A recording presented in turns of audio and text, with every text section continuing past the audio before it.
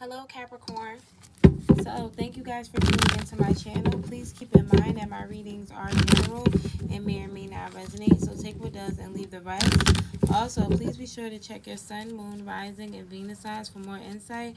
And don't forget to like, share, and subscribe. If you guys would like to book a personal with me, ask me a question, or just check out my horoscope page, everything that you need will be down in the comment section listed below. Okay, Capricorn. So, what is going on? What's going on with my Capricorns? Queen of Pentacles. Okay, so we have somebody who's very stable here who wants to be with you. Okay, but there may be some silence, some awkward silence going on. This person is trying to gain control of the situation. Ace of Wands. They still want to be with you. They still want to offer you some type of longevity, but there's too much conflict around it. Yeah, there's some type of ending here, but I don't know whether or not it's a temporary ending. Let's see how this person feels about this ending, this controlling energy.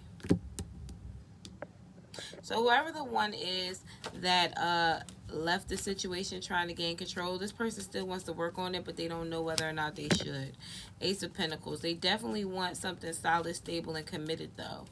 I feel like whoever this person is on the other end that got broken up with or got left, they got left because they weren't putting any passion or any movement into it. Somebody felt like that person was a player.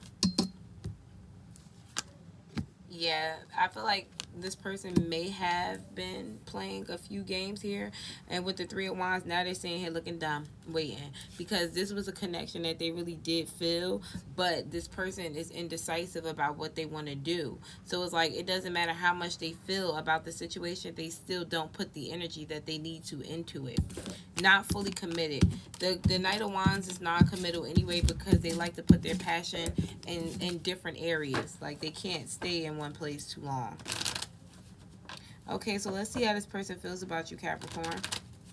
Spirit, please tell me how this person feels about Capricorn. How does this person view Capricorn, and what is their intentions? The King of Wands. Okay, so this person is extremely passionate about you, and they do feel this connection. Okay, but they want to take their time. They want to make sure that they're doing things right with you. They want something that's going to be for sure. I'm hearing, yeah, this person wants you to offer them something big, long term, and I don't know whether or not you're ready for that. Yeah, Page of Pentacles, you're not. You're not.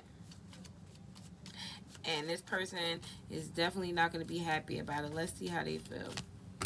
This person is waiting for you to make a choice. They're acting very cold and detached because they feel like it's unbalanced. It's unbalanced because you're not giving this person what they want, basically, which is maybe commitment. Yeah, Four of Swords. They're not speaking to you, or you may not be speaking to them right now. Ten of Cups, but there is something about a family happening here. And with the King of Cups, I feel like you have a lot of emotions, and you might have wanted this too, but acting as if you don't give a fuck right now because this person is stressing you the fuck out. So what we have here is a push and pull of energies. Almost like, you're not going to tell me what to do, and then you're going to do what I say type of energy. Very back and forth. You guys argue like married couples already. Not even married. Okay. So now that we have that out the way, let's get the outcome.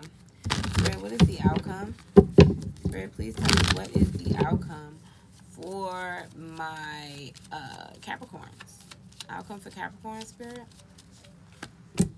I see you turning your back on something, but still waiting, because there is a lot of love there. There is going to be some communication that comes into or from this person, because the love is real, okay?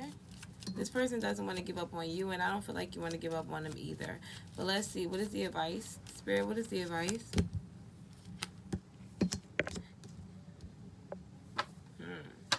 I feel like this advice can go two ways. If you decide that you want to be single from this person, you very well will be fine. But if you decide that you want to be with this person, just know that the waters are going to continue to be rough, because this person is very controlling. Whether they notice that they do this or not, they do this, okay? It feels like if they don't get what they want, then they leave you. out in the cold. All right. Yeah, the moon card crossing the Eight of Pentacles because they want you to do something that you really don't want to do right now, which is probably commit.